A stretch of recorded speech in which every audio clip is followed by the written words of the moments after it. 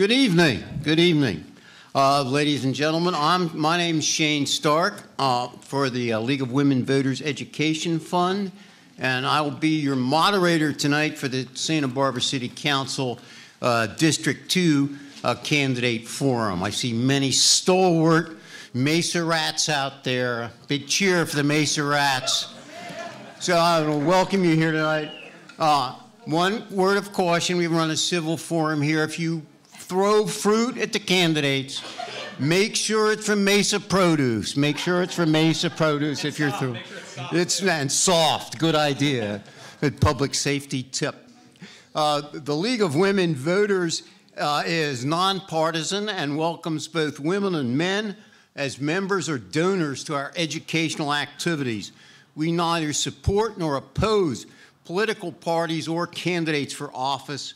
We rather conduct these forums so you may have the opportunity to see and hear the candidates, ask some questions, and make up your own mind.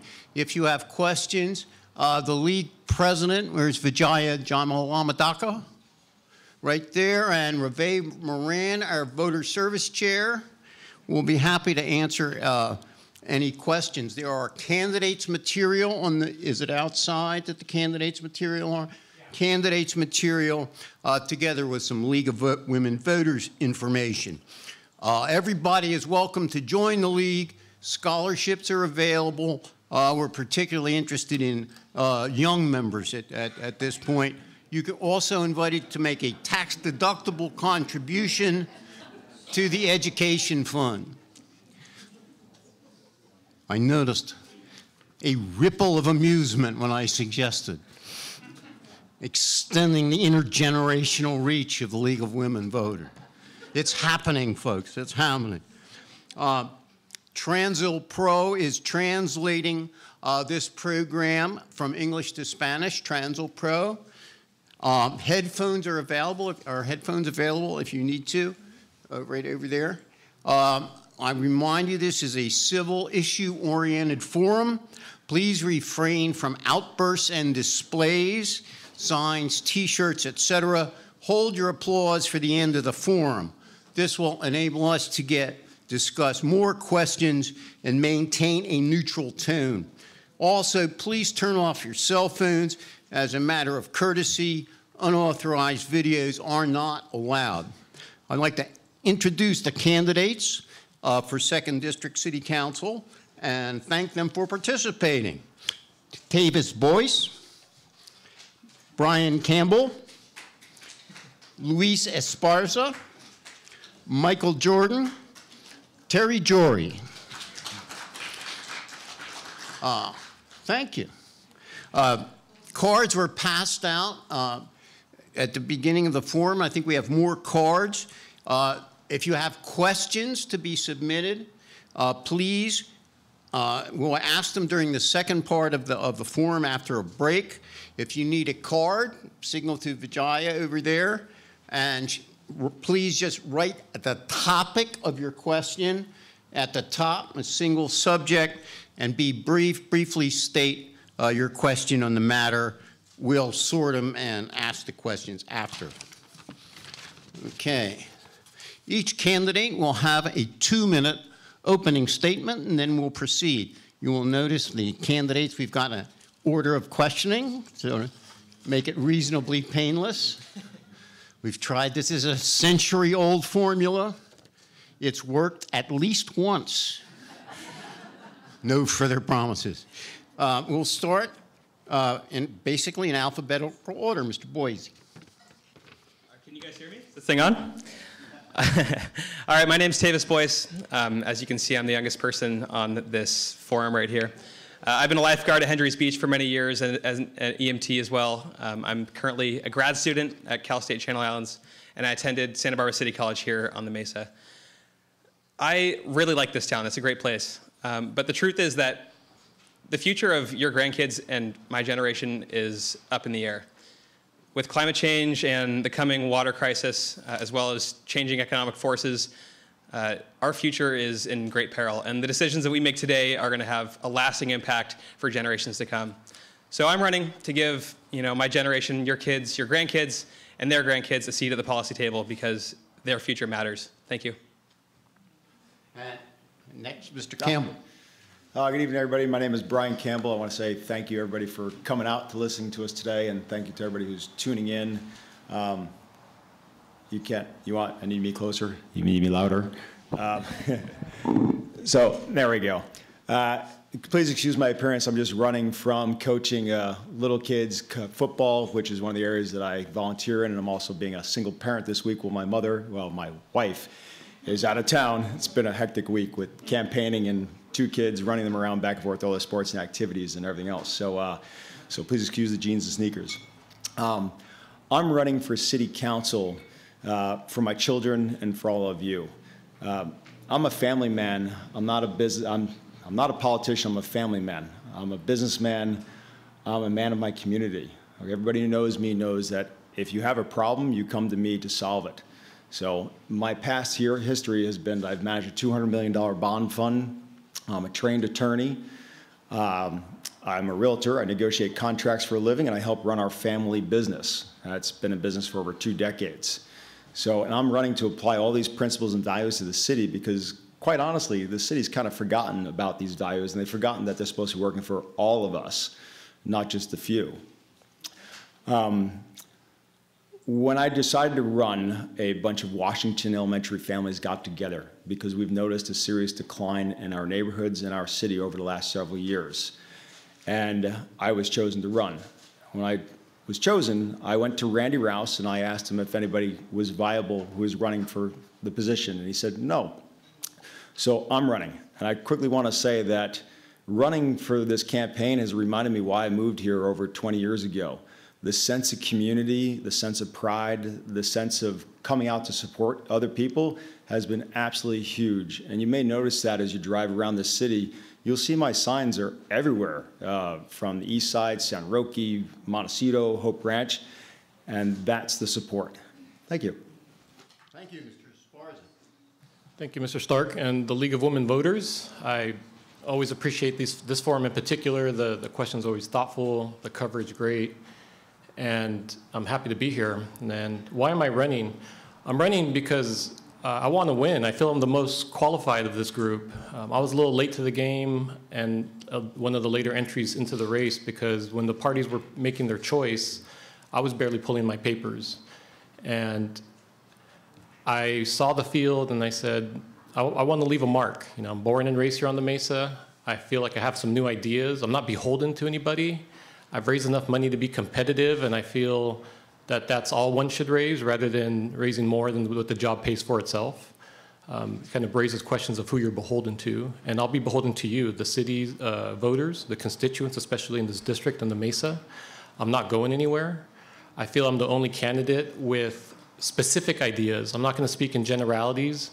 I have some big ideas with regards to budgetary and framework and organizational type of ideas, but also smaller ideas that can make an everyday impact on the common problems that we all face every day.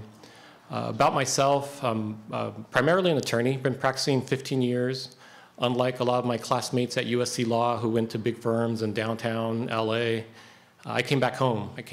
And I've started my own practice, and it's here we are 15 years later, and I feel that's one of the main things that gives me the experience necessary. Some of my higher stakes matters have been amounts in controversy that rival the city budget. I dabble in real estate because who in Santa Barbara doesn't, and who wouldn't, right? And lucky to live in a place like this, and I want to make a difference. So I appreciate your vote, and I thank you, especially to the League of Women Voters, for having this. Thank you. And Mr. Jordan. Thank you. My name is Mike Jordan, and my wife and I are 30-year residents of the Mesa, have raised 4 children here during that time who all attended public schools, including City College. I bring the experience, skills, and knowledge of a 10-year planning commissioner, 4-year water commissioner, over 10 years on both the board of Santa Barbara Downtown Organization and the Greater Santa Barbara Lodging and Restaurant Association, and I also served a 4-year term as a Governor Brown appointee to the Regional Water Quality Board. I'm looking forward on working on our district issues such as protecting and preserving our neighborhoods, making improvements right out here on Cliff Drive and improving safety for pedestrians, bicyclists, and safe routes to school, working to resolve the continuing impacts in the neighborhoods around City College with the students, and protecting and improving our parks, open spaces, beaches, and coastline. I'll also look to improve the look and feel of downtown Santa Barbara and our other business districts, focus business and housing development in areas that clearly only benefit the city, improve the city processes for businesses, address wildfire safety reforms, continuing sea level rise issues, address public pension cost impacts over the next 6 years. I'll handle district versus city decisions in this manner. Something that's good for the district has to also be good for the city, and something that's good for the city has to also be good for the district. If you can't say that about that, then it needs more work. I'm supported by current and former elected officials, including Randy Rouse, Hal Conklin, and Sheila Lodge, and groups such as the Sierra Club and Planned Parenthood, and a wide range of business, environmental, and social advocacy groups across the city. I'm looking forward to hearing from you tonight and entering into this discussion with the rest of these candidates. Thank you. Thank you. And Ms. Jori. Good evening. I'm Teri Jori. Thank you to the League of Women Voters for hosting us and all of you for attending. I'm a small business owner. I have a production company. I am a PhD from UCSB in political psychology. I serve on the District Attorney Human Trafficking Task Force, as well as the Mosquito and Vector Management District, ensuring public health. I'm also a 4th degree black belt, and I teach self-defense to women and all genders around the world. In 2015, Alice from the Mesa paper recruited me to be on the board of our Mesa neighborhood. And that was my first foray into local politics, where I got to experience changing the lives of my neighbors. I saw what was broken, fixed it, and started achieving success after success, and continued delivering the change that we need right now. I have, with the support of the fire department, implemented the Mesa Safe program. In collaboration with the Mesa Business Association, I've successfully advocated for crosswalks and a pedestrian bike path. I'm working with Mesa architects on a community self-sustaining garden on the island in front of Rose Cafe, creating an arts renaissance to cover ugly traffic utility boxes with local art, and ensuring that Thousand Steps beach access gets repaired.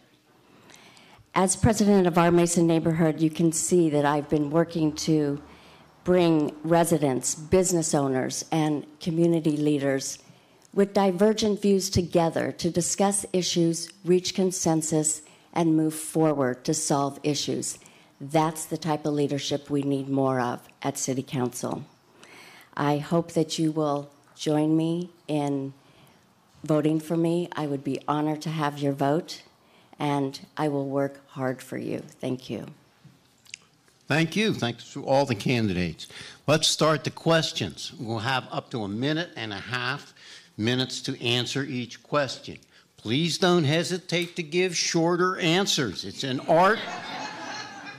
And if you actually agree with another candidate, you can say that. It won't cost you any votes if you agree with another candidate.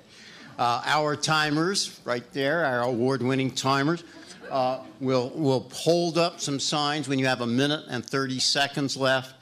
If you run out of time, a tone will sound, which is the exact replica of the original foghorn at the Mesa Lighthouse. You don't want to hear that hideous tone. You have a thing in front of you. We will rotate the order of questions according to our centuries-old League of Women Voters formula. The first question will start with Mr. Campbell. It's on the role of city council members and citizen communication. Under the city charter, the city council acts for the whole city and has financial duties regarding city public funds. How do you balance serving and protecting the entire city with listening to and representing the citizens of the people of the 2nd District? And how will you communicate with your constituents?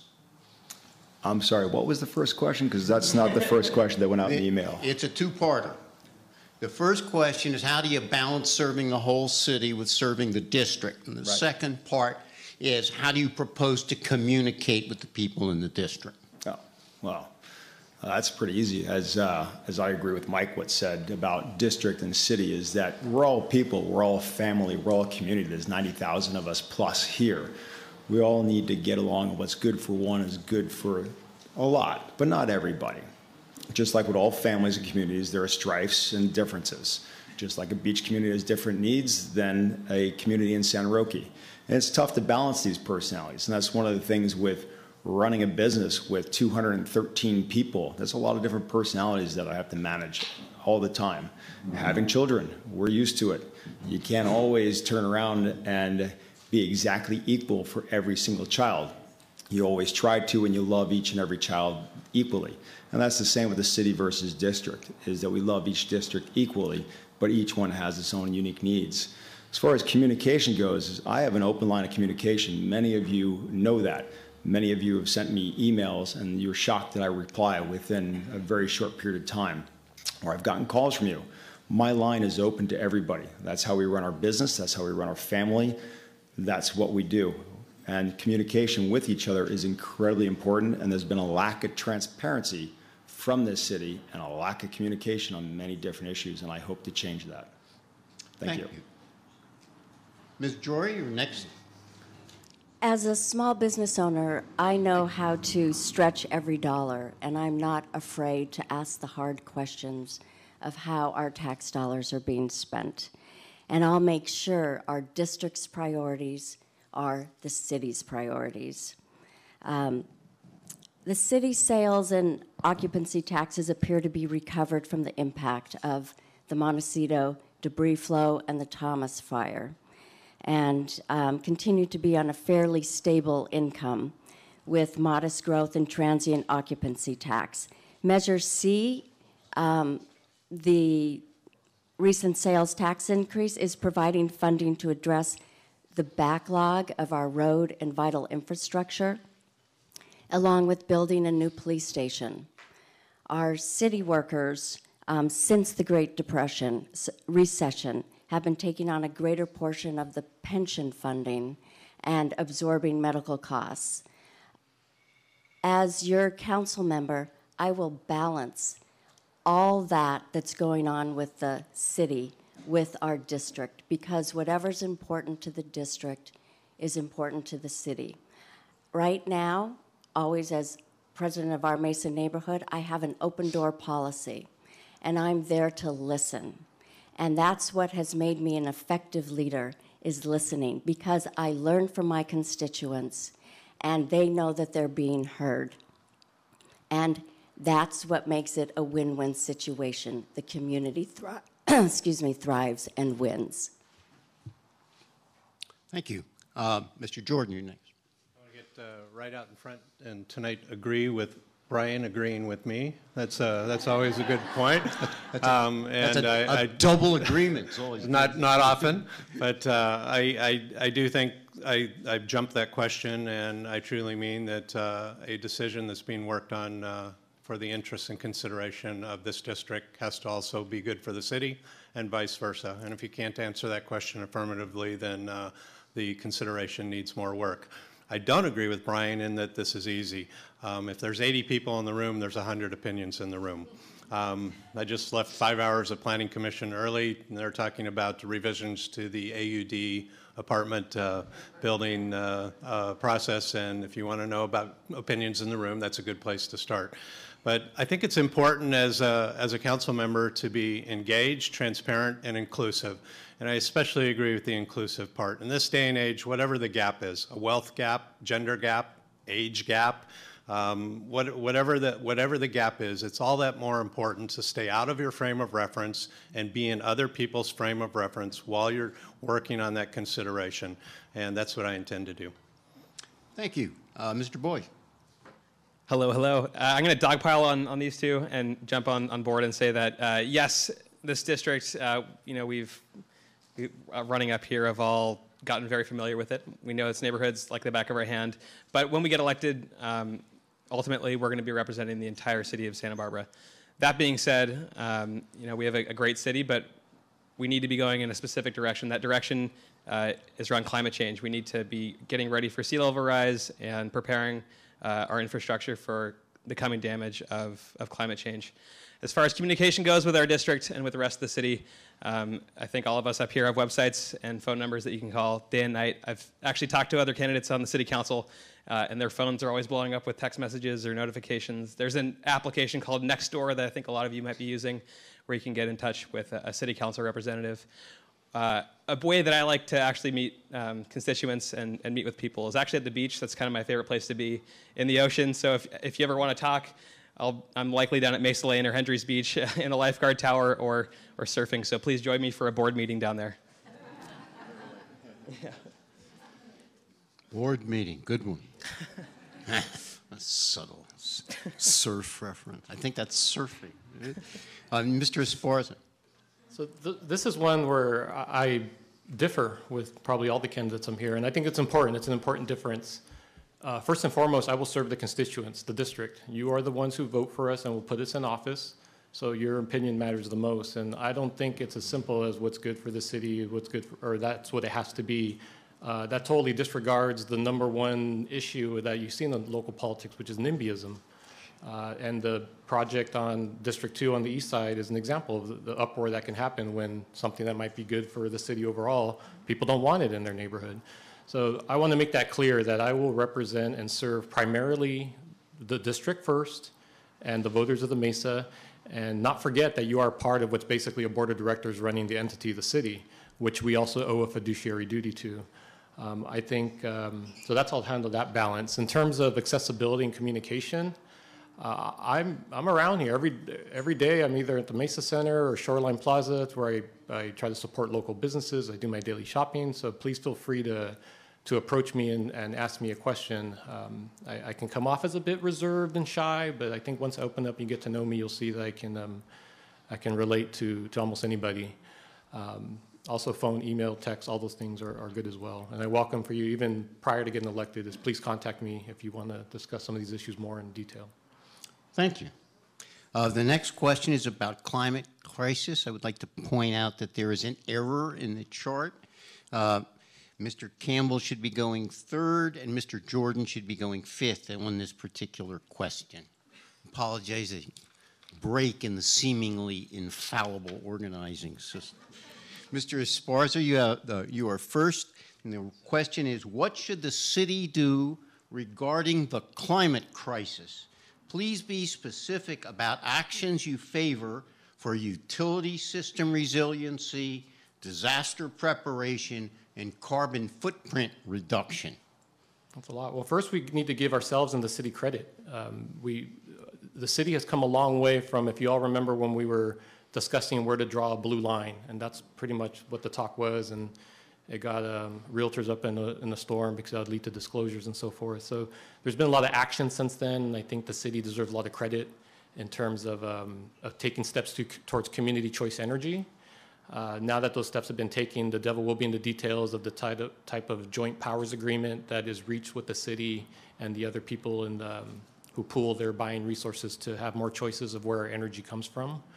I think the city needs to take more steps to get people out of their cars. On a bigger level, in terms of encouraging the types of visitors we have here, it'd be nice to see our airport used more, which it seems to be. It's really kind of improving over there, and a lot more flights and routes. The only other ways to get here would be really train and boat. And I'm open to that. Anything to avoid having cars come into the city, or not avoid, but encourage the other modes. The city, one of the plans of action I have, so the specificity I was referring to earlier on is on my website, d2sb.com. I'm trying to put specific plans of action that are concrete things that we can do as a city to take steps towards the different goals that we have with regards to housing and climate change and so forth. But it's something that the city needs to be applauded. We have a sea rise level plan that we've been working on. These things are available online. You can see what already the city has done, and we can build on that. Thank you. Mr. Boise? I'm going to point out really quickly that flights have the largest carbon footprint of probably anything else you do, so expanding the airport is a really bad idea in that regard. I'm going to compliment the city because the city has a 100% renewable energy goal by 2030. And as all of you know, energy is on everyone's minds. SoCal Edison and PG&E have given out warnings to all of California saying that power might be going out in more frequent and longer outages. My sister hasn't had energy or power. She's in Humboldt right now since Tuesday, and about 1 million people in California do not have electricity right now. That being said, we need to make serious investments in renewable energy, also in battery storage technology for energy, and we need to be prepared for the worst, because when the power goes out, when SoCal Edison gives us 2 days time to prepare, that's not enough. As far as carbon storage goes, we need to start looking towards natural ecosystems such as creek restoration and wetland habitat restoration, because ultimately nature is better at conserving and sequestering carbon than we are. Wetlands are great stores of carbon, and so looking towards nature for inspiration is probably our best approach. Thank you. Mr. Campbell. Well, I want to start out by saying our Mother Earth here is 4.5 billion years old. The Ice Age was 2.5 million years ago. Our Earth has been warming for the last 2.5 million years. We've been tracking climate change for the last 120 years.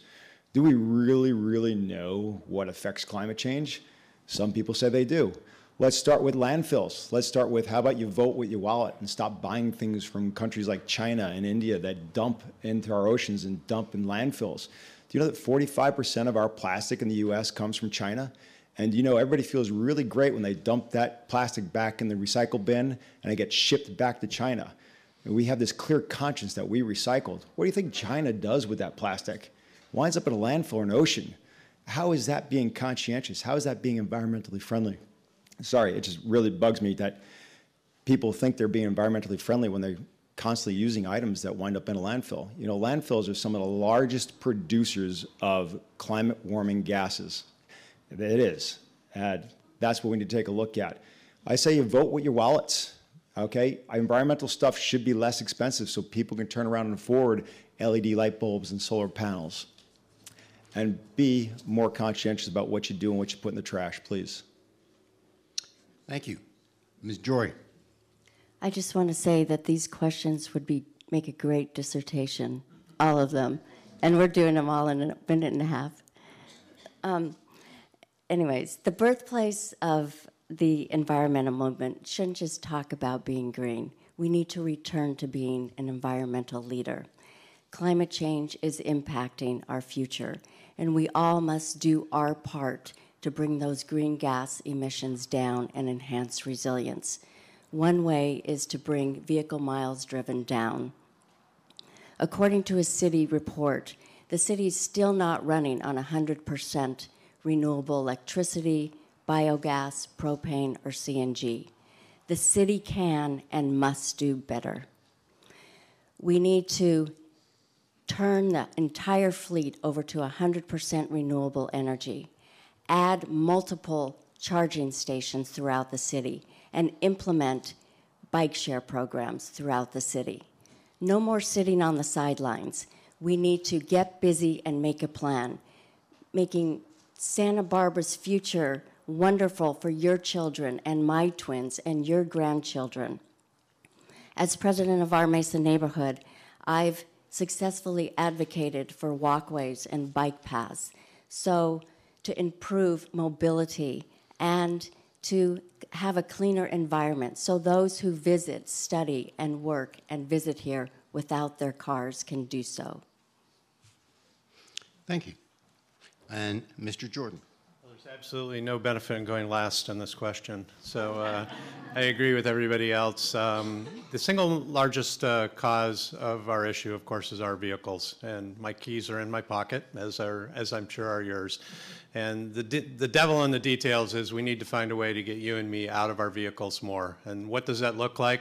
That looks like not what traditional transit exists now in 50-passenger buses that run at capacity in the morning and at rush hour in the afternoon and run vacant the rest of the time.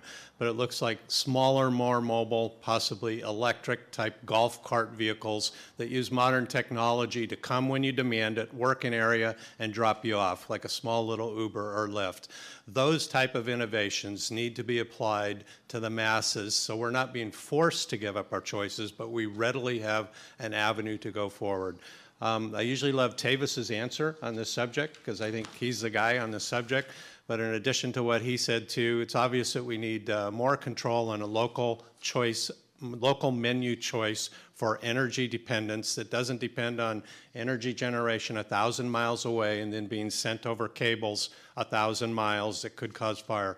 We need to look into solar, battery storage, and resiliency locally rather than dependence outside of our city. Thank you. I think we're ready for the next question. The next question is about Cliff Drive. We're going to go to talk about Cliff Drive. Succinctly, what is your vision for Cliff Drive, and particularly, what do you want to achieve with respect to the area around the Mesa Center, the Meigs Cliff intersection, and the City College area? And we'll start with Mr. Jordan. I envision that as more of a neighborhood boulevard than the freeway it is now. I'd like to see at least a pair of crosswalks on each side of Meigs. I'd like to see a road diet, what we call road diet, so that it's down to one lane going each direction with enhanced and protected bicycle lanes, enhanced landscaping. Good for pedestrians, good for bicyclists, good for just getting out there and standing around. I do have some concerns as a result of the campfire that I'm not really sold yet on actually infrastructure changes to reduce the width of Cliff Drive. I think sometime, if not in my lifetime, in my kid's lifetime, that we're going to have an inundation event down in the harbor, and there's going to be people coming this way to get away, or we're going to have a fire running down Las Positas Drive and Hidden Valley, and we're going to have people bailing out of Hope Ranch and needing this escape too. So I advocate for keeping the hardscape width as it is now, but employing other methods to reduce the intensity of Cliff Drive and increase the availability for multimodal transportation uses that make it look more like a slow little neighborhood lane. Thank you. Mr. Esparza. So I think there needs to be a proper balance struck between the fact that it's our major thoroughfare. I mean, it was a highway that Caltrans owned and the city acquired ownership of it. And since then, there's been some improvements, the restriping, that taking out the 4 lanes and having the middle turn lane where we are right now. It would be nice to see that restriping continued. That would help turn it in more into this pedestrian, bicycle-friendly thing that I think it should become. I've been calling for that for a while, since 4 years ago when I ran. That was a topic, as well as the crosswalks. And I think an appropriate location for the crosswalk, or at least one more, would be at Camino Calma, which is appropriately named, and it's right there that connects the Mesa Center to the other side. It'd be nice if crosswalks didn't cost $1 million to install, because that's what those ones with the flashing lights and the effective ones cost. A low-cost measure that could help increase pedestrian safety, because I know when I walk with my son on that to go to the areas of commerce, is just some sort of guardrail or something that separates the sidewalk from the street. It is a little daunting when there's cars flying by at 40 and more miles per hour. It would be nice to see things that would improve the commerce. So what I mean by that, it'd be nice to have a farmer's market up here. It'd be nice to have activities that are usually reserved for downtown, like First Thursdays, things that would increase the use of all our great restaurants. And there's also late evening things that we can enjoy up here where it gets kind of quiet after 8 p.m. Okay. Ms. Jori. I just want to say that the crosswalks cost $50,000, not $1 million. With 3 elementary schools, City College, and our thriving business district, we have all types of people using mixed modes of transportation competing for space on Cliff Drive, of all ages. trying to get to their destination safely. Cars, bicycles, pedestrians. Cliff Drive is now a danger zone. I've been working as president of our Mesa neighborhood with Rob Dayton and Derek Bailey from Public Works, successfully advocating for crosswalks, which were not in the initial proposal. And I did that talking in front of council, initiating a mail write-in, and also holding lots of community meetings. The pedestrian bike path will go from Henry's Beach to City College, and we're also going to be having another community meeting next Thursday, 6 o'clock at Monroe, and that's important so we can get this grant. It's important to have the community feedback. It's important to have the crosswalks and the pedestrian bike paths so our children have safe routes to school. Our neighbors are healthier. Our environment is cleaner. Our bikers are safer. It's all very important for our community and something that we've been fighting for a long time. As your council member, I will ensure this gets completed. Thank you. And Mr. Campbell. Well, as you can all hear by all the cars going by outside, it is a major thoroughfare. But bottom line is cars drive way too fast down Cliff Drive. It's impossible for children to cross to go to schools, parks, friends' houses. We need to slow traffic down. I appreciate that the city is looking into getting a state grant to impose or to do all these work that we're talking about, but the city has said if they don't get the state grant, they're not going to do anything.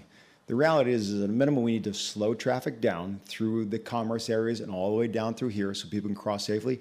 And at a minimum, we need 2 crosswalks. This 1.25 mile stretch between City College and here is way too long to not have any of the residences above Cliff Drive to be able to get down below. So with that being said, we can easily lower the speed limit. We just have to lobby the city to do it. We want crosswalks. We need to turn around and tell the city, look, we need crosswalks. They're $50,000 a piece. You know how construction goes. It's going to cost a little more than that. But we need to do these things. We can't wait for a state grant that might come through in a year and a half. The city applied for grants in MODOC and Las Positas and forgot about Cliff Drive. That's wrong. I mean, this issue has been around for a very, very long time. Let's lobby the city to make a change. Thank you. And Mr. Boise. Yeah, I'm actually going to bounce back to climate change because I think this is an issue we can't drop right now, especially in this incredibly heated political climate.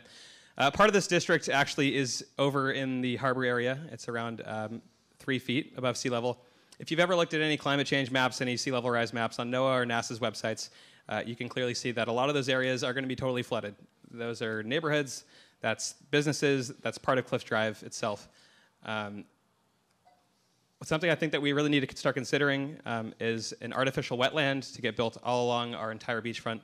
Wetlands are great because they both sequester carbon out of the atmosphere, they provide critical habitat for biodiversity that will support our ecosystem services, and they help protect against coastal flooding. And if you guys are familiar with nature, nature never happens slowly, it happens really fast, especially in this town with fires and mudslides.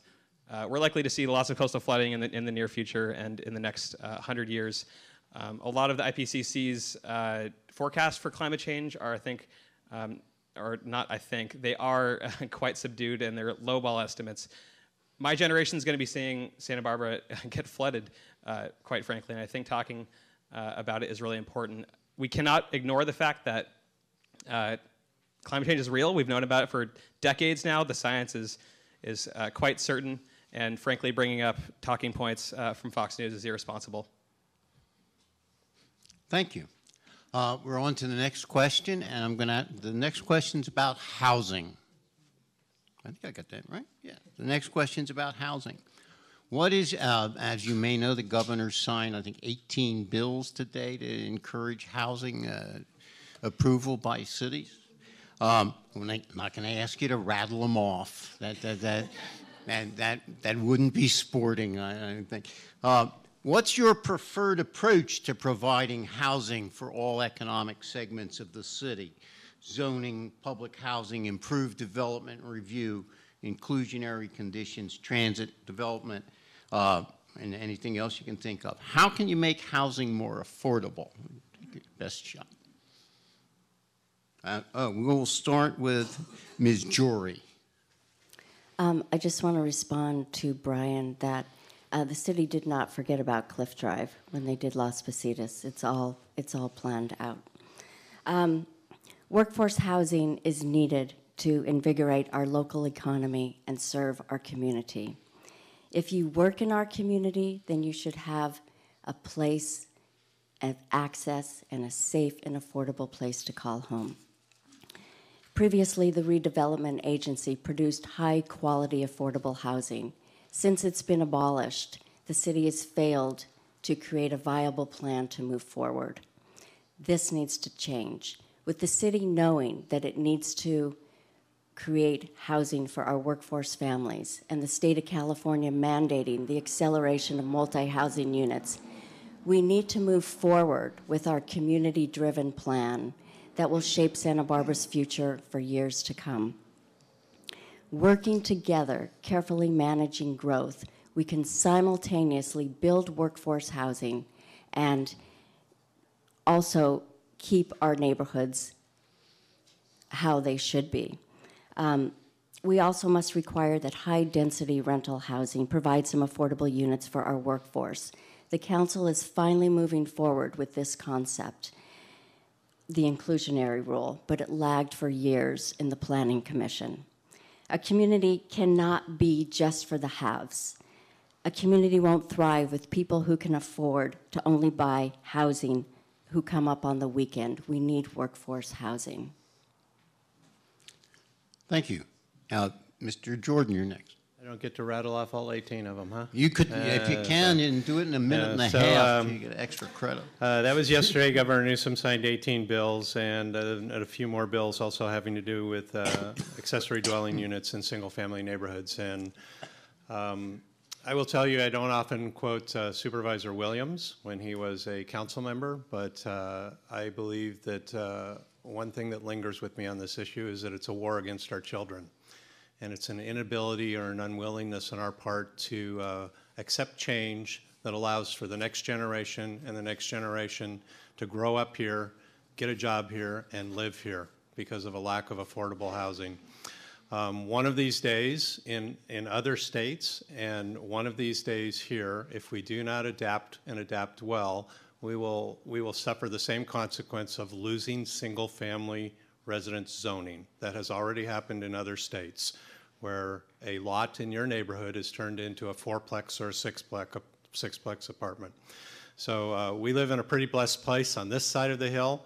I will support continuing to protect single-family neighborhoods and directing the housing emphasis into areas that support transportation, are close to jobs, and also target not workforce housing, but the two areas that we are most deficient on, and that's low-income and very low-income housing. We continue to separate the gap, the wealth gap in the masses by only putting housing together to benefit those that are well off. Thank you. Mr. Boyce. By a show of hands, which can the candidates raise their hand if they are a renter? I'm the only renter on this panel. And actually, 59% of Santa Barbara residents are renters, which is kind of a crazy statistic.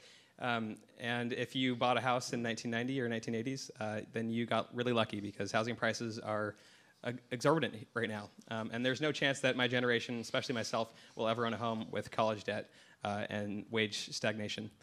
That being said, I'm going to talk about about AB 1482, which just got passed yesterday by Governor Newsom. This bill is a great bill that our city is going to have to adopt, and it has to do with rent regulation. It caps rental increases by commercial units to 5% a year plus inflation, which is awesome for renters, the majority of Santa Barbara.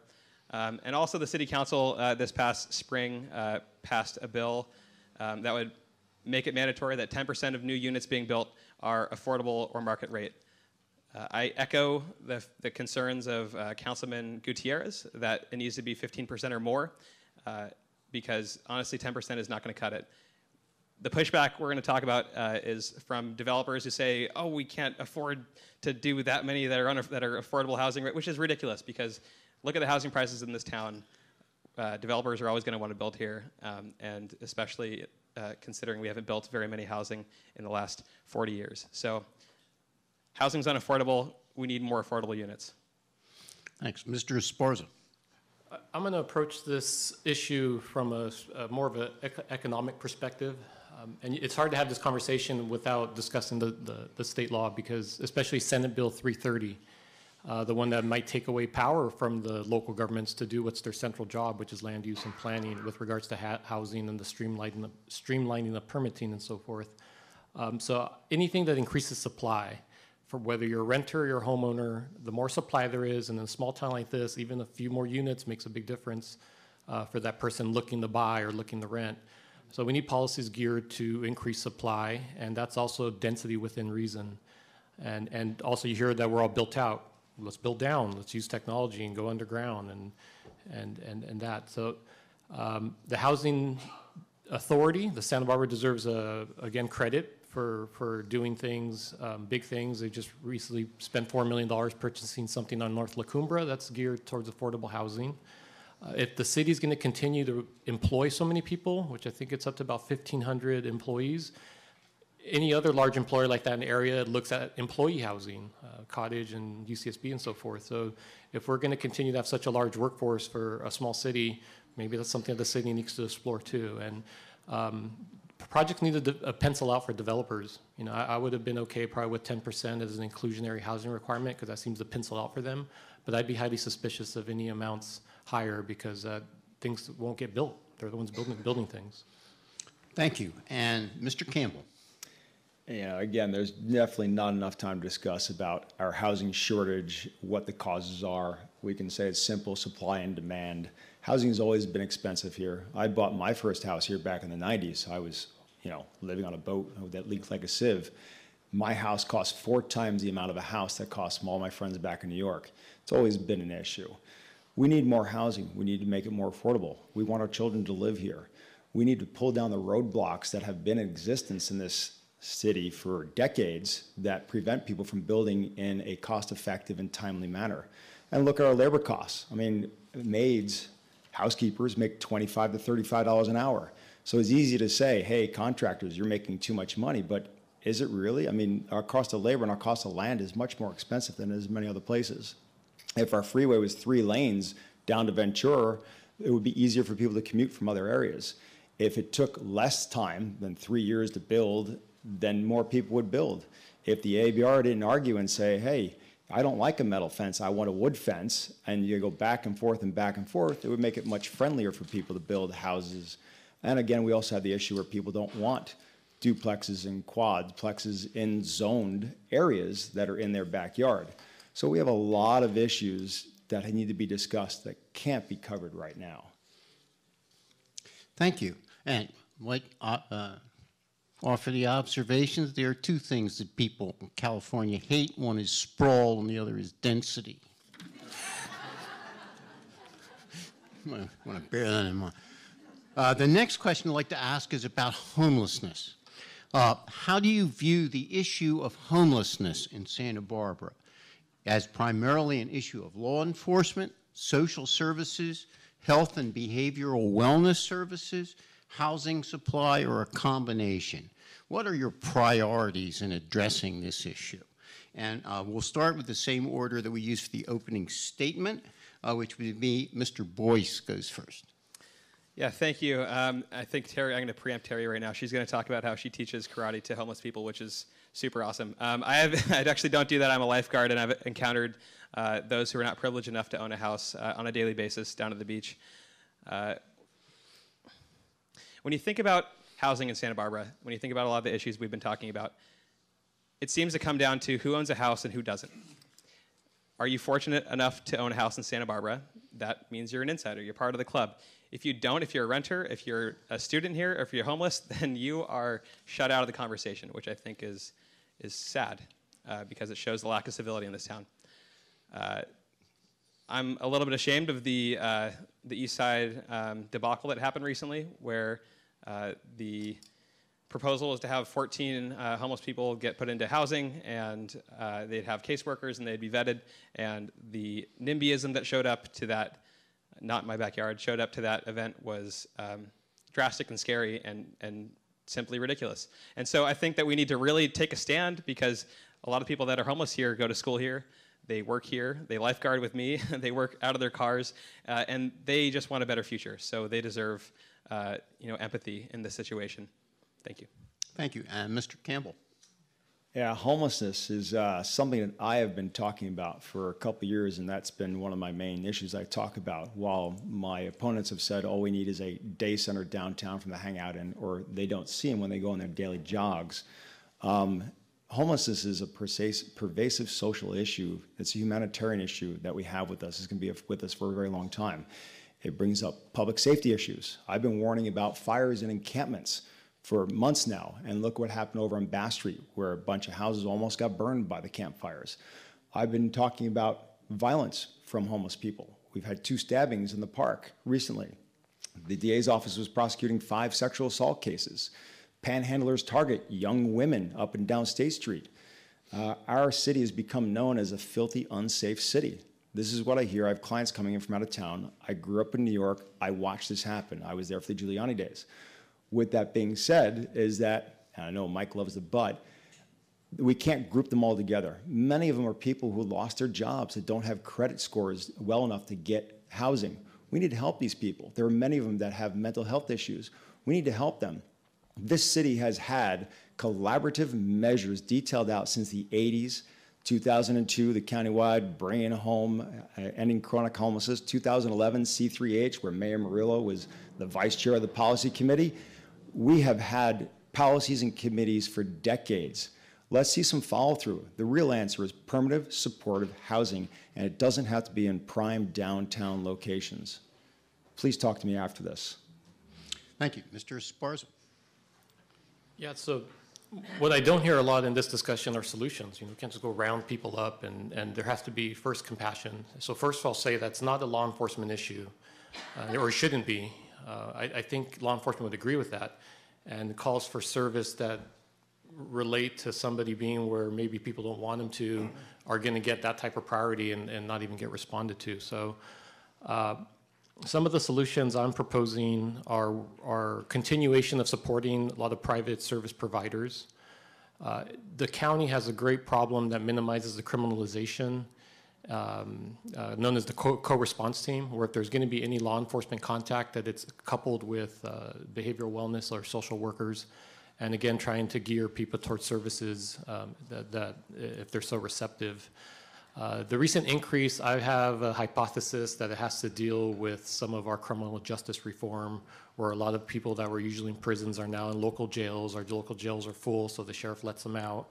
And some of the new people on the streets, in my opinion, are recently released from incarceration. So that might be a preventative measure where the city can invest in some post-release resources to help people from ending up on the street in the first place. But yeah, we need to be compassionate. We need to lessen criminalization and make it not a law enforcement issue. Thank you. Mr. Jordan. Couldn't agree more on the compassion standpoint. If I have probably one armchair quarterback look back over the past 10 years, it's that from where we started to where we are now, we seem to be in a resource-rich environment that maintains the problem rather than leads to answers to the problem. The legal climate now prevents us from moving homeless people along off of public spaces. Until they have a place to go, we can't touch them.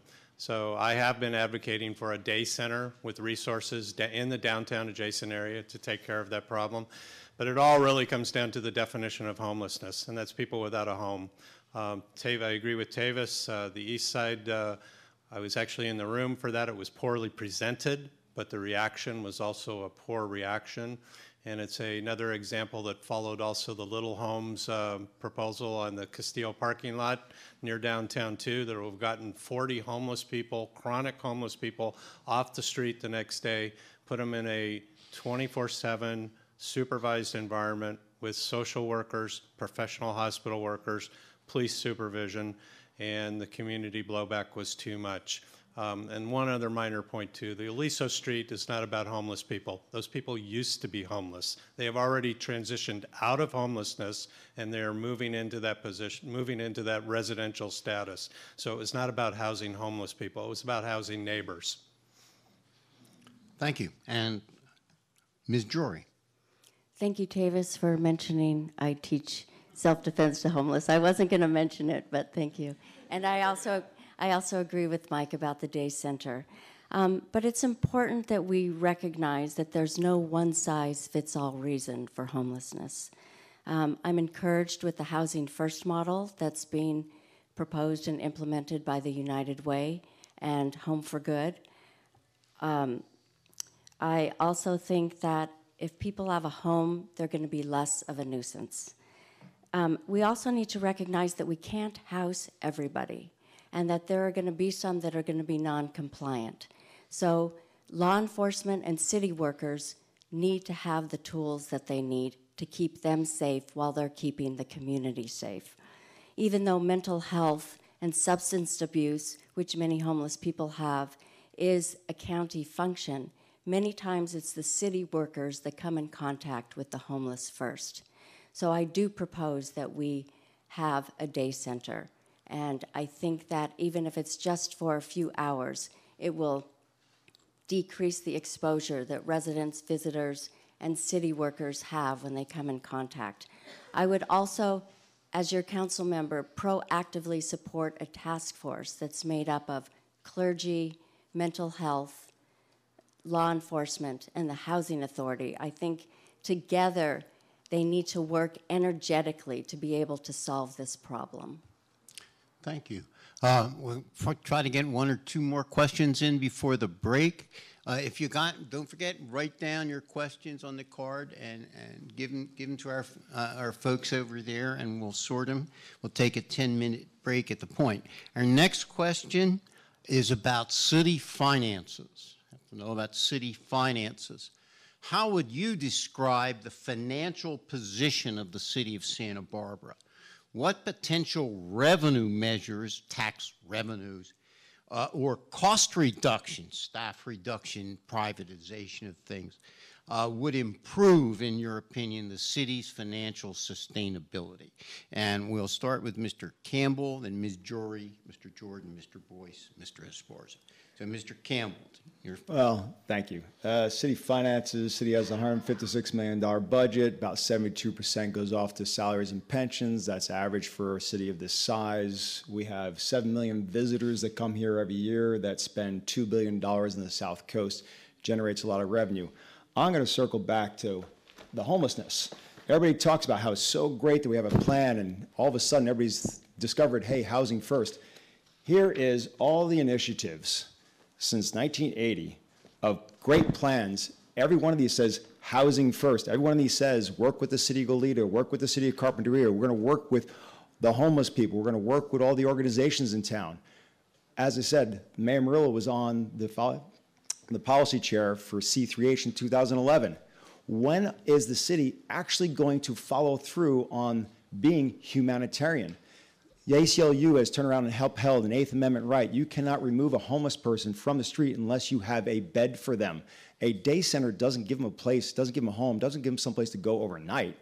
Okay, we need to create permanent supportive housing. It doesn't have to be brand new housing. We need temporary shelters immediately so we can bring them in, get them out of the cold, stop starting fires in our woods and our bushes so they don't burn our city down and create another Thomas fire.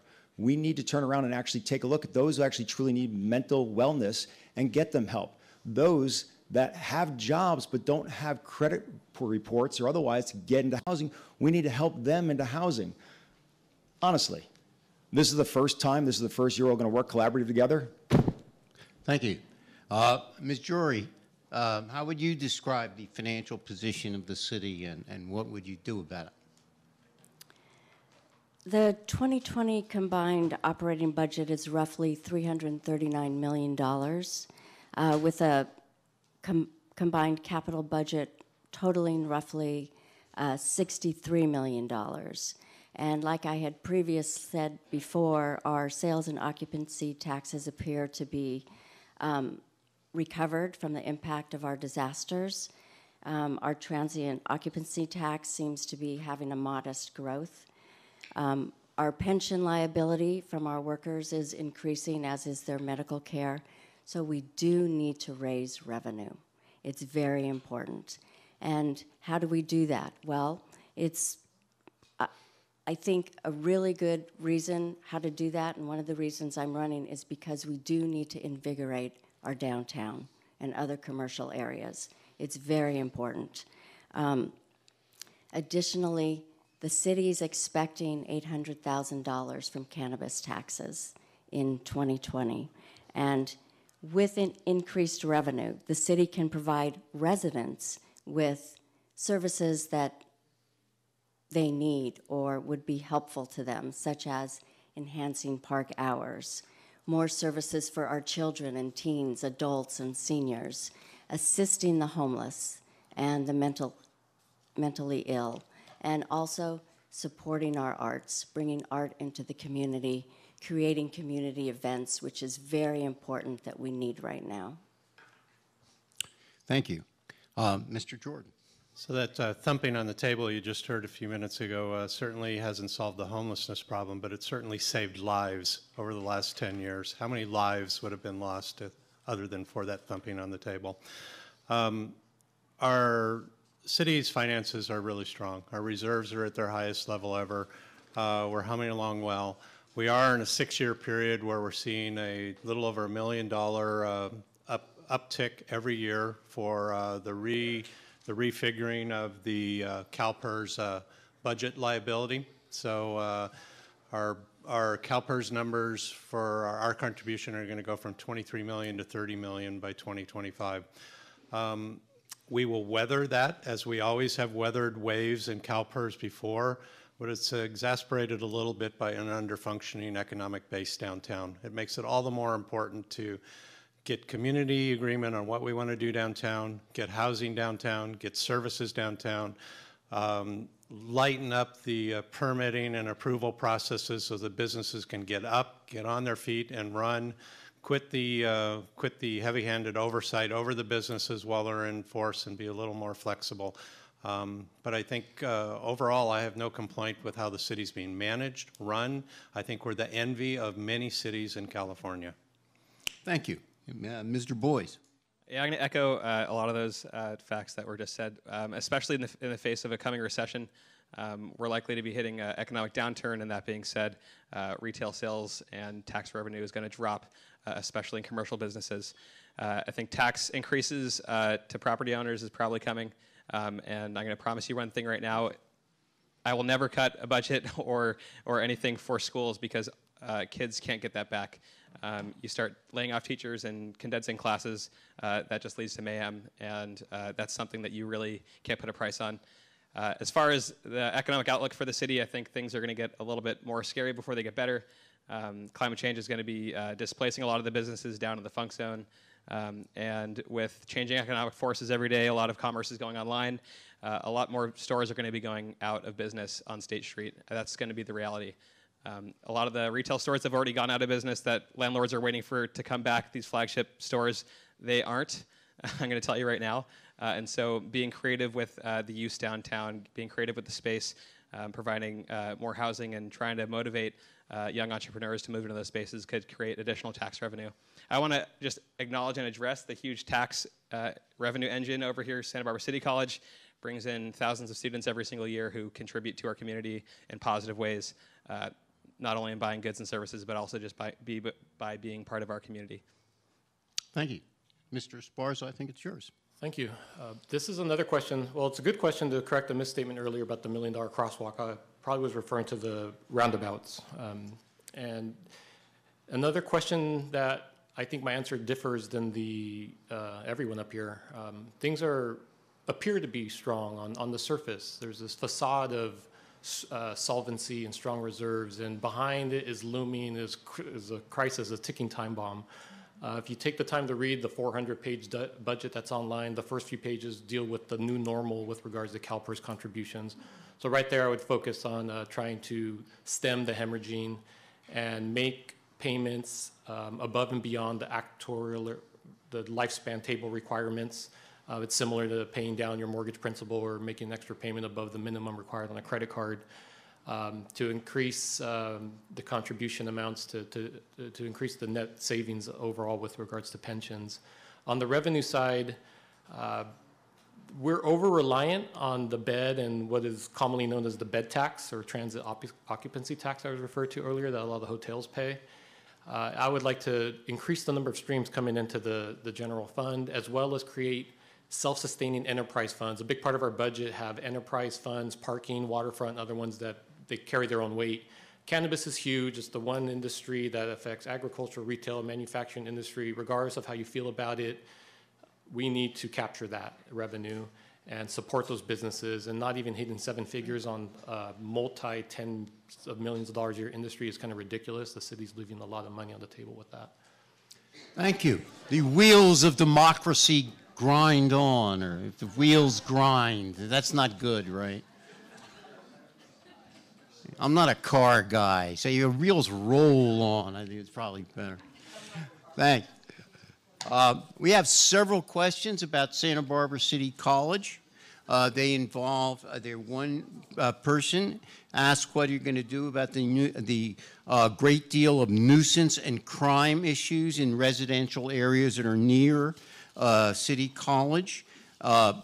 Another person asked what are your biggest concerns in the City College, and we have yet another question that asks, so you got this right? Okay. Ha. What is, basically, what do you think the relationship should be between the city and City College? So, City College, and we'll go Mr. Esparza, Mr. Boyce, Mr. Campbell, Ms. Jori, and Mr. Jordan for this question. Mr. Esparza. So I think there has to be improvement on the relationship. You know, it is an independent district. It did its own thing. The city doesn't have much say over what happens on that campus. But we do feel the consequences, especially the people that live nearby. And I want to clarify something, too. I was misquoted by the online-only news organization as saying that I thought the student population was increasing, and everyone knows it's been dropping off. What I was pointing out then is that the City College likes to see out-of-state and international students because they get higher tuition. And that in effect affects the flavor of the type of students that come here and then use our resources and need housing and so forth. One thing that the city could help facilitate is more use of the ombudsman program. Again, similar to the transient population, it's not a law enforcement issue. It's probably one of the more annoying calls that police officers get to a loud party, and it has everyday effects. Sure, if you're not sleeping well, if you're dealing with trash in the streets, that really decreases the quality of any neighborhood life. But it's something that our precious law enforcement resources probably shouldn't be expended on. So anything that can lessen those issues and the city working together with the district, I think would be a step in the right direction. Thank you. Mr. Boyce. Yeah, sorry. The three questions, you said crime, nuisance. Your relationship between the city and City College, and what do you perceive are the major issues? Yeah, I think the relationship between the city and the City College is great. It's really strong. As the only person here who recently attended Santa Barbara City College, I can attest to it being an incredible institution, and it's hard not to enjoy because you walk out of class and there's the ocean and there's the beach. And sometimes that's way more enticing than going to classes. As far as communication and nuisance goes, myself and Councilman Gutierrez are both alumni and also have better youth buy-in to the neighborhoods, especially those that go to City College and that are renters. And so us being involved and engaged with the student population, I think, is a really good step forward. And I hate to be labeling it identity politics, but that's kind of what it is, because most of the people that come to our awesome town don't really know how things work. And so helping them understand how the culture works, how to respect their neighbors, and how to better facilitate community relations, I think, is really important. And lastly, yeah, just Santa Barbara City College is an incredible place, and we have a lot of great resources. And if you ever want to go meet your neighbors, I think it's a really good opportunity to experience people and cultures from other places, and also just to really build community in our town. Thank you. Mr. Campbell. Yeah, City College is a beautiful college. As you know, people come from all over the world to attend this college, but it was a community college. It was always intended to be a community college. I know the City College has been reported that they're operating at a $3 million deficit. The way they're going to make that up is either increasing tuition for out-of-area students or you increase your student enrollment. The issues that have been expressed to me, especially by people who live around the area, is that they don't want to live in Isla Vista. They don't want that. People have told me about 2 a.m. wake-up calls from drunk students trying to find their way home, to all sorts of other issues, to students camping in tents in the medians and other places and piping TV out to them, which goes back to the housing issue with too many students that are attending the college. Again, public safety concern with homeless all around Pershing Park and the tennis courts.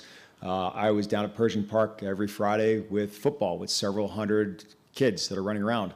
Last Friday, there were hypodermic needles in the public bathroom, and we have several hundred kids trying to go in and use the bathroom.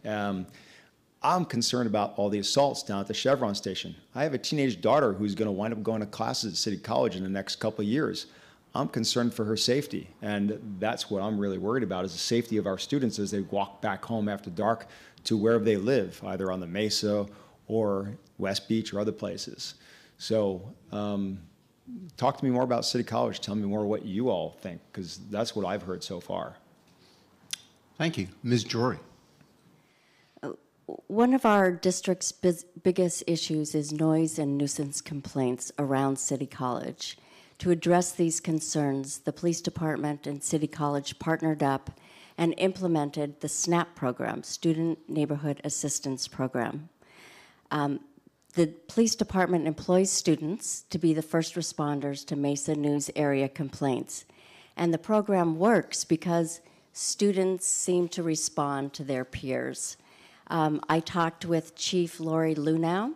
I went on a ride-along last Friday, and she assured me that this program will be implemented in the next 2 weeks. It wasn't implemented for a while last year because they were having problem recruiting people, but I called them and told them that it really works because of our wonderful neighbor Mary, who gives us this great data, and it works and it really helps.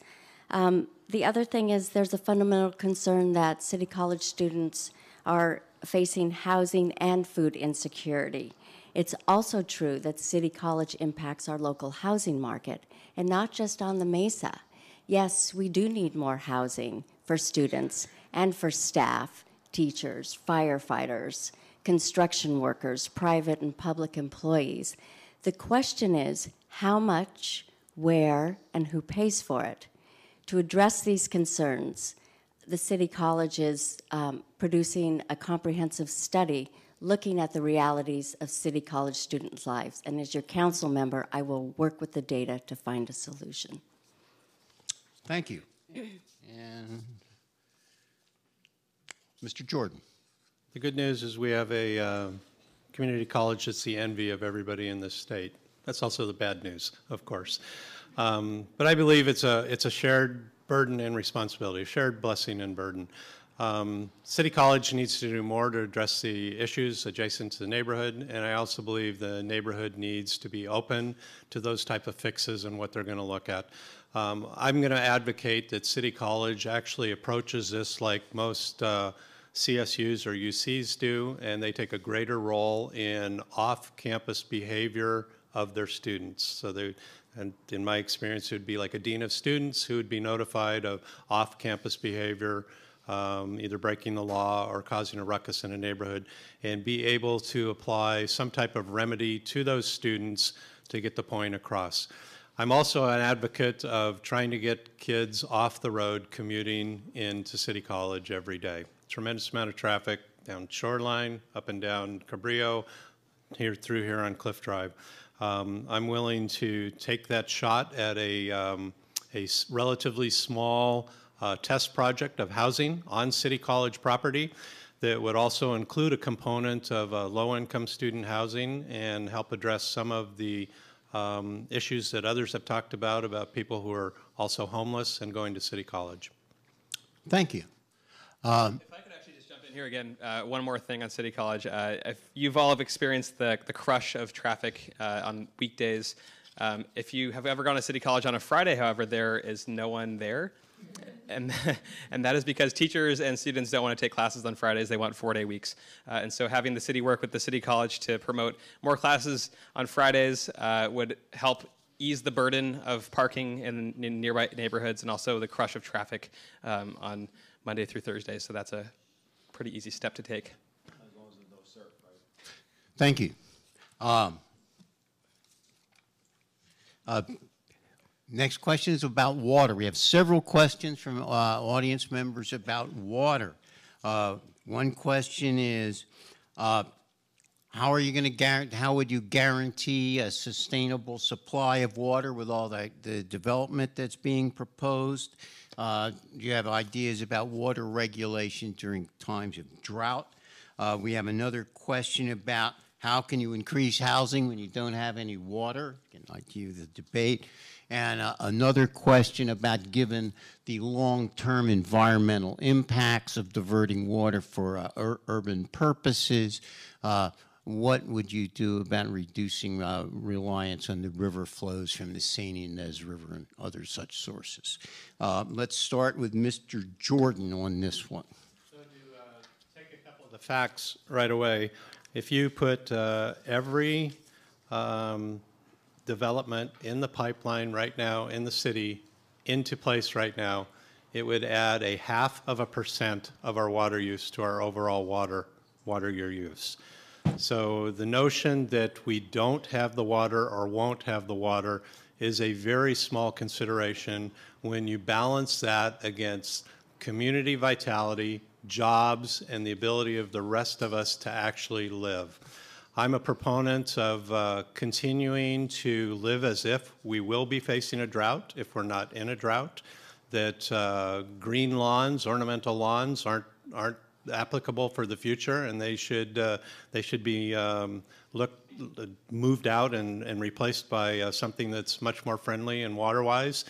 We're close and closer every day to getting to direct potable reuse. As you may have opinions on that don't work well, but throwing in normal times we process 12 million gallons a day of drinking water. We throw 6 or 7 million gallons of a day out into the ocean.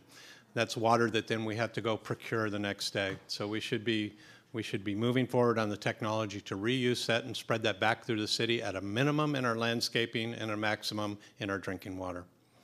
Thank you. Mr. Esparza. Well, a combination of big and small ideas, again, I think really addresses our lifeline. You know, without water is nothing. I feel like I've been leading by example at the home on Mohawk Road. Put in drought-tolerant landscaping well before the drought, and the city can do more of the incentives for people to rip out their lawns and do that. And if you need cuttings, succulents or aloe, please come by.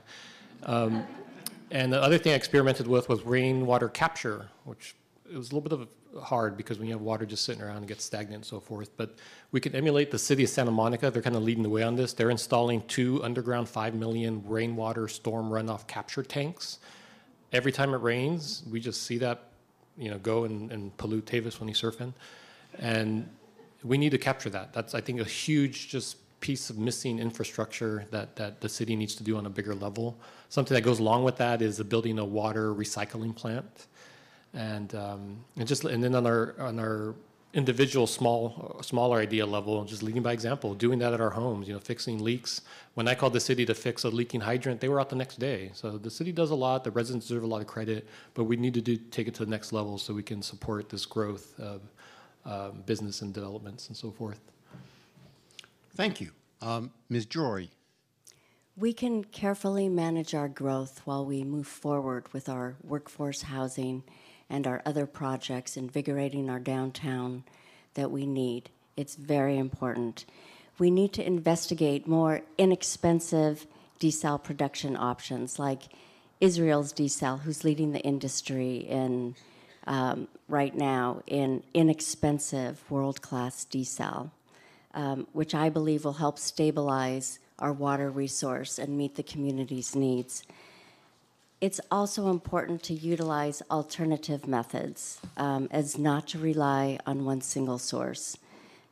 Water banking, water purchases, water reuse, and always more water conservation is very important because no one method, no matter how we turn the coin, is not going to fit. No one method will be the final solution for this precious resource and will have all the answers because all have rippling benefits and consequences to consider. Thank you. Mr. Campbell. Oh, where we live is an arid climate. We're used to these droughts. We're still in a stage 1 drought. We must have enough water because the city is already contracted to sell off 30% of the production of the desalination plant to Montecito. My issue is that Montecito has lower water rates than we do. Montecito has much larger lawns than we do. Why are we paying such a high price for water when other areas around us are not? As far as ornamental lawns, yeah, if you have children or dogs, it's nice to have ornamental lawns. And the other thing about lawns is they help reduce the temperature of your house, so you're less likely to turn on your air conditioning or other issues that are there as well as green grass and wetlands and things like that that help to turn around and offset our warming gases. Yeah, we need to be conscientious about every drop that we use, just like everything else we do on this earth, every piece of plastic that we use, every package that we use. I mean, look how fast you fill up your trash container every week. You know, maybe we can all do a better job all across the entire board, not just water, but let's take a look at the environment as a whole. So let's all work together and realize that we are going to be in droughts. Thank you. And Mr. Boyce. Yeah, we can all agree that water is a critical resource and it's going to be the limiting factor to stability in this town and across the West. There's a rule of thumb in climate change science where with climate change, the dry gets drier and the wet gets wetter. We live in a dry climate, it's going to get drier. We're likely to see longer and more intense droughts that can last between 50 and 100 years. And frankly, we're not prepared for that. We do have diverse water sources right now. We have desalination, groundwater. We collect water from Lake Kachuma. We get a third allocation of that. Gibraltar Reservoir, and we get a little bit of state water. On average, the city uses between 8 and 16,000 acre-feet of water a year. That declined a lot in the last drought because homeowners and consumers started using less water. It went from 93 gallons of water a day to 56, I believe, which is incredible. The downside to that is that commercial use of water has gone up, and so that is one of the larger portions of water use in the city, and so encouraging businesses through care and a stick approach, I think, is a good way to start reducing our water impact. Thank you. And we're ready for our next question. We have a couple of questions about State Street. Basically, what are your plans to revitalize or improve the business climate of State Street? And we will start with Ms. Jori, then Mr. Jordan, Mr. Boyce, Mr. Esparza, and Mr. Campbell. So Ms. Jori, State Street. Santa Barbara is at a crossroads with empty storefronts on State Street. As your council member, I want to move forward with a plan that will help businesses open up their doors quicker to create revenue and jobs. As a small business owner, I know that it takes hard work and determination to be successful, but it also takes revenue and a middle class. I've talked to several businesses on State Street who are just waiting for their leases to be up, and they're out of there. They don't want to deal with the permit process. And potential businesses who want to go anywhere but State Street or even Santa Barbara. We need to streamline the permit process so the businesses can open their doors. It's not a zero-sum game. We need to streamline the permit process so businesses can open their doors, creating jobs, so workers will then spend money back into the economy, and the economy will start thriving. This way, the city will have funds so that we can provide services for our residents.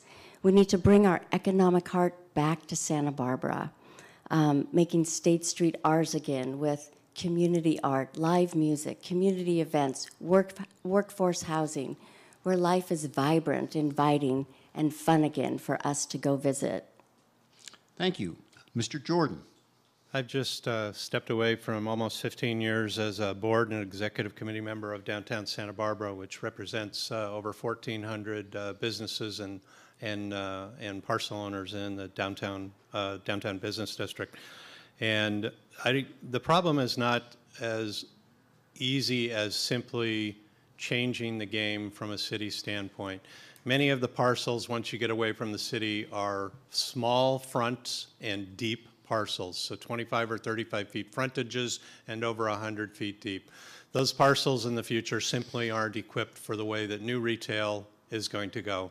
We need to quickly move not only towards lessening the burden on going through the permitting process, but also work to rezone and reshape those parcels to reflect what's going to be there 20 years from now, and that will be smaller storefronts that serve residents that then live downtown behind those storefronts. That's the future. As my kids tell me, it's also an experiential issue. The State Street of tomorrow is not going to be the State Street that I enjoyed or you enjoyed. It's going to be much more experiential, just what Ms. Jori just alluded to. You're going to come there for a reason, not necessarily to shop, but to experience State Street.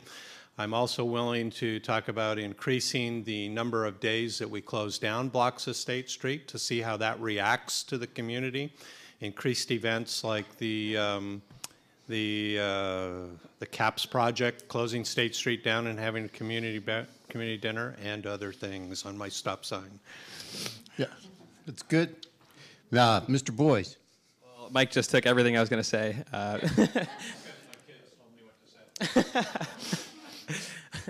Well, me and your kids have been texting a lot, so maybe they took my ideas. Anyways, State Street, there's a couple issues we have to look at. Number one, everyone is going to talk about cutting red tape and making things streamlined. That process is difficult, of course, and everyone promises it. The other part is trends that we have to look at. With the global changing economic landscape, retail stores, brick and mortar stores are not going to be as relevant, and so having more experiential businesses is super important. A lot of the largest spaces right now that are sitting there empty. We also have this housing crisis where we don't have enough housing.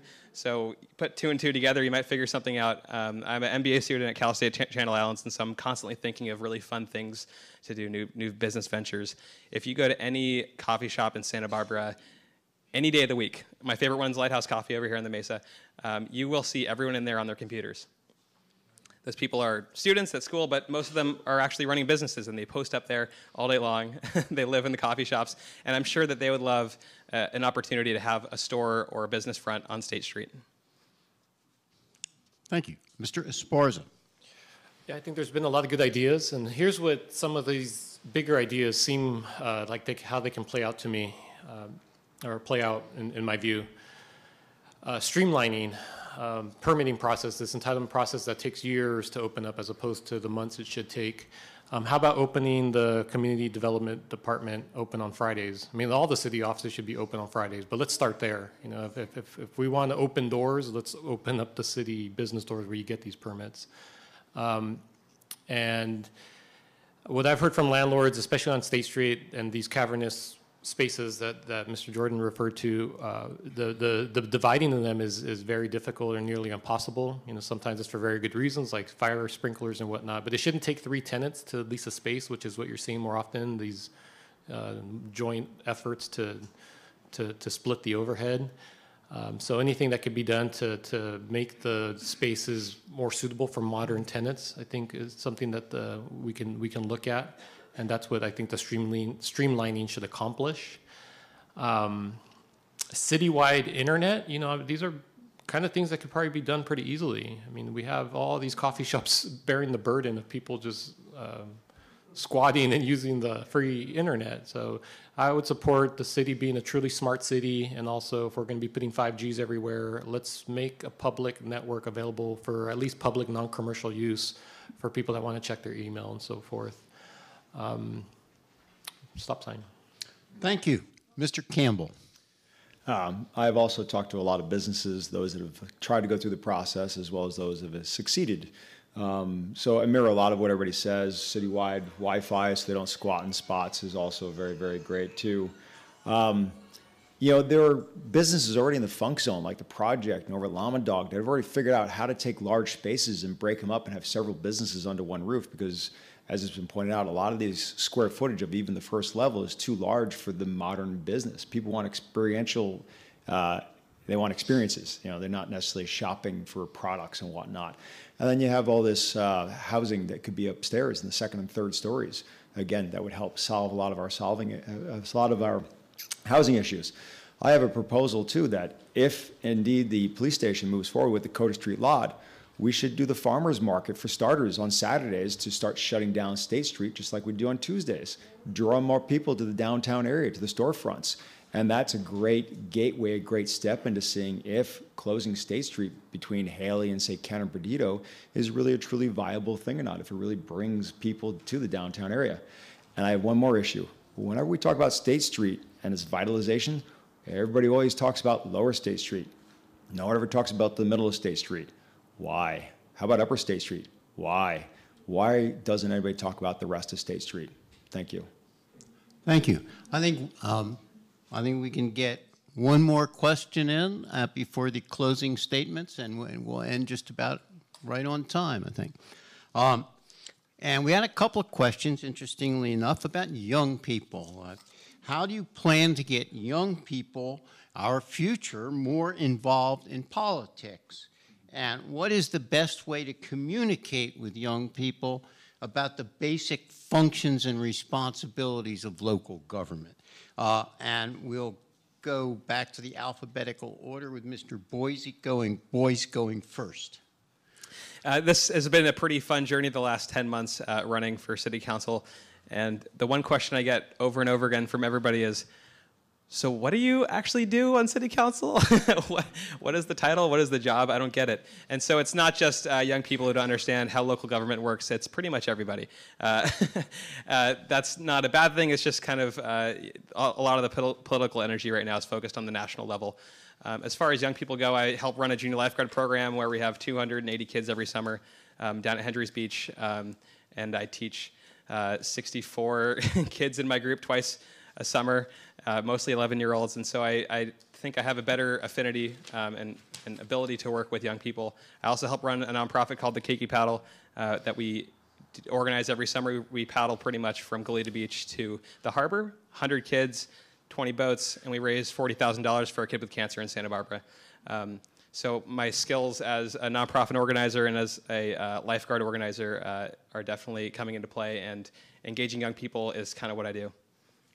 Thank you. Mr. Campbell. A really good question, especially since I'm not a politician. I've never run for an office before. I never thought I would ever run for a political office. With that being said, I've been on many boards, been treasurer of boards. I'm a CFO of another private board. I help out in a lot of private industries with children and whatnot. And I encourage children to get involved. Like my daughter, she's part of the board of the Junior Sailing Foundation. Because the only way that you're going to affect your neighborhood, your community, or any place else is if you get involved. And it doesn't have to be in politics. A lot of times it has to do with community stuff. And Santa Barbara has such a large number of nonprofits and community organizations. I mean, there's a group of people that meet down by Mesa Lane steps to talk about homeless and other issues on a regular basis. There's quite a few men that sit down and they talk about business over at Mesa Cafe every Saturday morning for breakfast. Get involved, encourage your children to be involved, encourage them to have a voice. One of my big things in business and managing people, my philosophy has always been is that I need to train my replacement. I need to train somebody to do my job so this way I can go on and do something else. And so I always looked at mentoring younger people to step up, to move forward, to move up ladders so they can achieve more, such as buying a house, getting better paying jobs, getting more responsibilities. And that's what I do, is I lead by youth examples. Thank you. Mr. Esparza.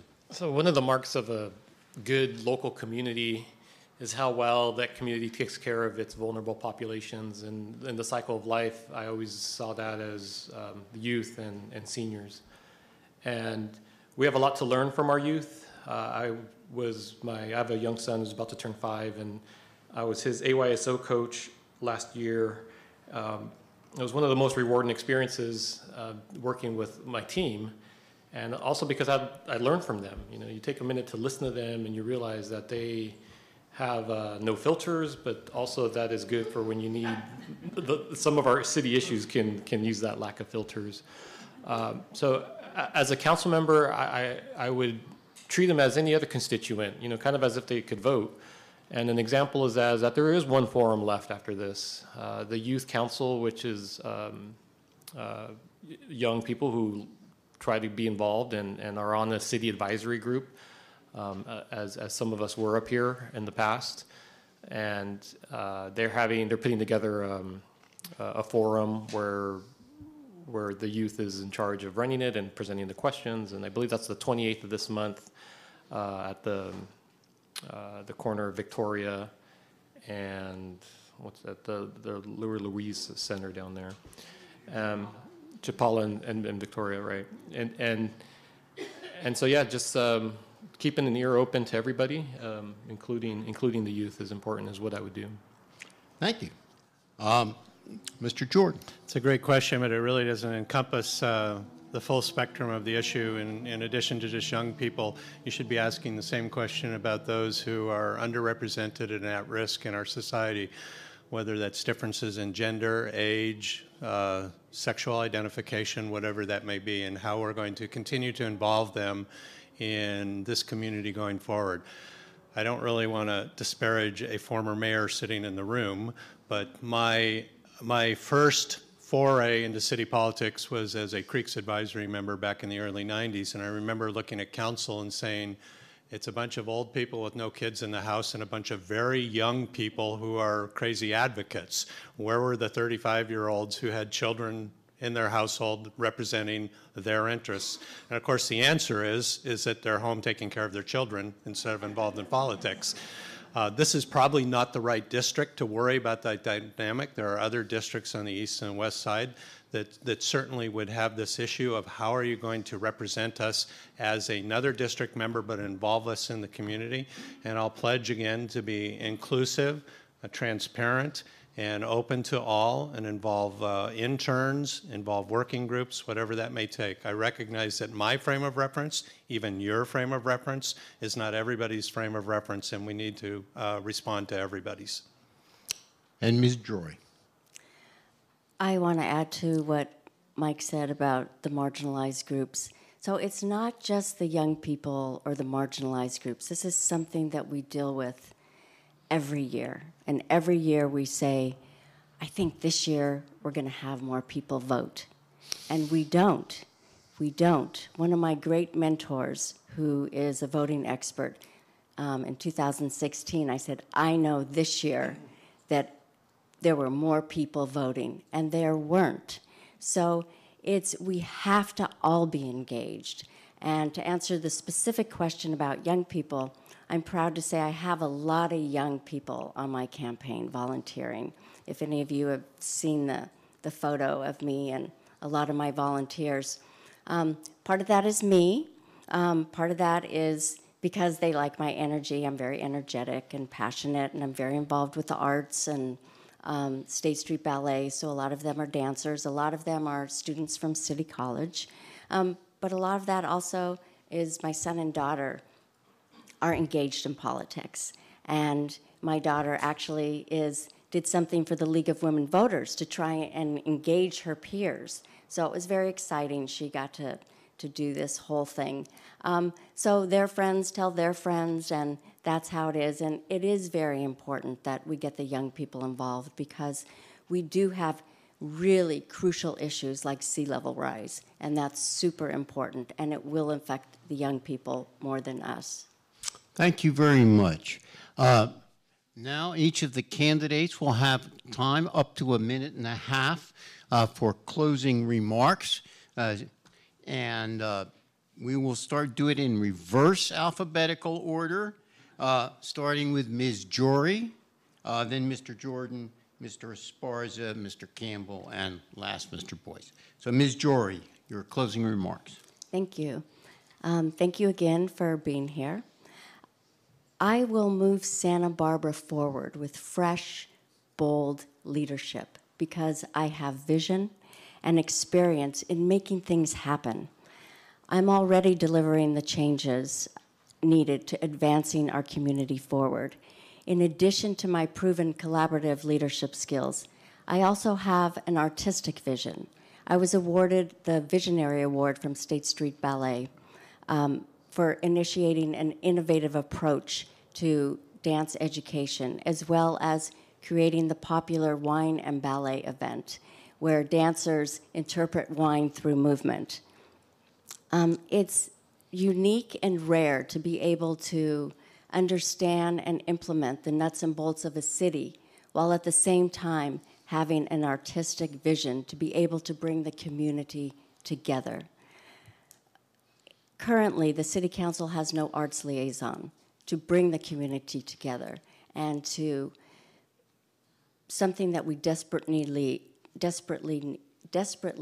need, and that's a vacancy that I can help fill. Look, we're not the only city experiencing these issues, but we're one of the only cities that's not being proactive in trying to find solutions. And that's because we're in a systemic culture of do nothing and obstruct the project. Let's become a model city once again for your children and my children. I'd be honored to have your vote. Thank you. Thank you. Mr. Jordan. We all share calling Santa Barbara our home. Certainly it's a very special place to live, raise our children, and be part of a community. We're so fortunate, though, that the challenges and concerns we have are more like opportunities to improve what's already here, rather than what defines us as a city or any other city. I'm ready to build on that foundation. I'll not be a council member who ignores the less fortunate among us, seeking to simply push them out of sight, equating compassion to enabling, and pushing fear as an agenda. I will work to protect what each of us have while working to lift those up who are less fortunate, setting a foundation for a future that builds community rather than further separates us. I'll also not be a council member who claims environmental stewardship, but privately agrees to increased oil and natural gas production in this region. I'll work to protect and build on the environmental successes of the past 50 years and position our city to responsibly and environmentally meet the challenges of the future ahead. I will be a council member who's engaged, transparent, and inclusive, one who works to recognize and remedy the tensions and shortcomings that exist in city policies and practices and improve the everyday lives of our community. I invite you to join me on this journey. The ideas and answers lie much more with you than any elected official, and I'd ask for your support and your vote for Mike Jordan for City Council. Thank you. Mr. Esparza. So what I think I represent is change. And if you want some more of the same, I mean, things are good in Santa Barbara. We're all fortunate. All in all, give credit where credit's due. It's a pretty well-run city. Services are good. But there are some things that require change. There are some things I think most people can agree on that are worthy of addressing. And these races, these local races are part of that. If you want some of the same stuff, if you want the same candidates self-endorsing each other, self-funding each other, then don't vote for me. But if you want change, if you want someone to bring new, fresh, bold ideas to adequately prepare for some of the future problems that we're going to be facing, then I think I'm your guy. And I asked for your vote because I feel I'm the most qualified. One of my entrances back into public services happened recently when former Governor Brown appointed me to the Earl Warren Showgrounds Board. And similar to the city, there's pressing issues there. I think that's one of the reasons I was brought to serve on that board, was to bring a fresh perspective, was to bring new ideas, was to bring change. Rather than give a city employee just a new title and a raise, let's have a true economic development department and really promote business. Let's have auto parking lots and re-examine city assets and increase revenue and do things that make sense just on an everyday level. Some of you might have already voted. I mean, that's another thing that I think is wrong with the city. We can't even hold an election. You know, this whole by mail thing, an election shouldn't be the first thing that we look to cut to try to save a little bit of money. But since that's how it is, I urge you to go home, if you haven't already, fill that thing out, put it in the secrecy sleeve, put it in the envelope, and mail it in. I appreciate your vote. Thank you. Mr. Campbell. First of all, I want to thank everybody for coming out tonight. And I want to clarify, because I'm not sure exactly what the statements are about self-funding or otherwise, because I know I personally only contributed $10 to my own committee, and I haven't gotten any money from any political committees either. So I've personally knocked on over 770 doors. I've talked to 621 people directly, business owners from everybody all over the city. There were a tremendous amount of great ideas that come from this panel. I mean, if only all of us could go on and just replace the entire city council right now, I think this city would do phenomenally, to be quite honest with you. You know, this is a beautiful place. I chose to live here. And I had a client 15 years ago tell me, he's like, Santa Barbara is an unreal place. I said, what do you mean it's unreal? He's like, this is unreal. And we were just walking down the beach, and some stranger let his son take the fishing rod and fish off the beach with a complete and total stranger. And he said, you know what, the weather's way too nice here. He said, the people are way too friendly. He said, real estate's outrageously expensive, and nobody seems to work a real job.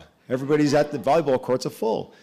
You know, but with that said, we do have issues, and we do need to work on them. And I'm from New York, born and raised. I've been through the Giuliani days when New York was filthy, unclean, and unsafe, and we lost a lot of tourism, a lot of people, and a lot of businesses didn't want to be there.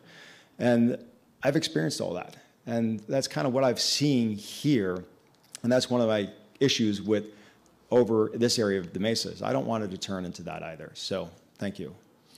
Thank you. Mr. Boise. Yeah, I want to talk about our vision for the Mesa because I think we have something really good going on here. My dad always talked about, you know, an indicator for a great community is one where the kids can ride their bikes to the bus stop, leave their bikes there, come back after school, and their bikes are unlocked on the ground. They pick them up and ride home.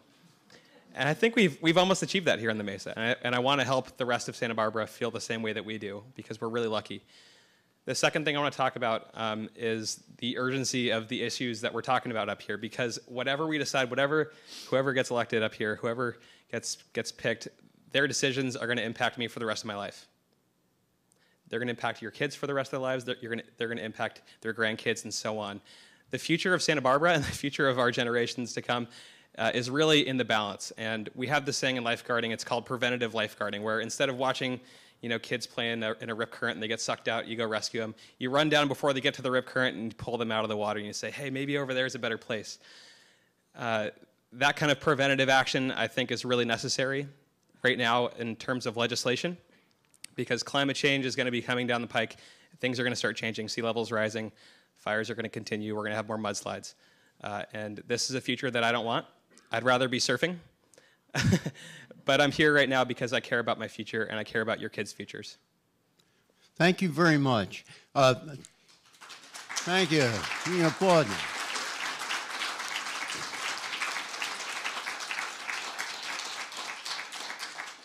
Thanks to the Free Methodist Church, to Transilpro for the translating the forum from English to Spanish, and to Gary Atkins Sound for the sound system. Yeah, very nice. Well done. The forum will be live streamed by TVSB on. It will be on Facebook at LWVSB. I may get this techno stuff wrong. Kind of a Luddite, my own self. TVSB will also videotape the forum, and it will be broadcast on channel 17 and 71. Will also be available on the local League of Women Voters YouTube site. There's a link on our website at lwvsantabarbara.org. Thank you, candidates, for joining us this evening and participating in a lively and informative forum. We appreciate your drive and your commitment to serve our community. Thank you to the audience for joining us, helping make democracy work. We hope you found the program informative and useful as you prepare to vote. And as a last reminder, make sure you are registered to vote. The deadline for registration is October 21st. And please vote. Democracy depends, in the last analysis, on people voting. The city mailed the ballots on October 7th. They must be returned to City Hall or at a drop-off place. Does anybody know if Holy Cross is a drop-off place? Holy Cross is a drop-off place by Election Day, November 5th. Good night and drive safely. Cliff Drive is a bear.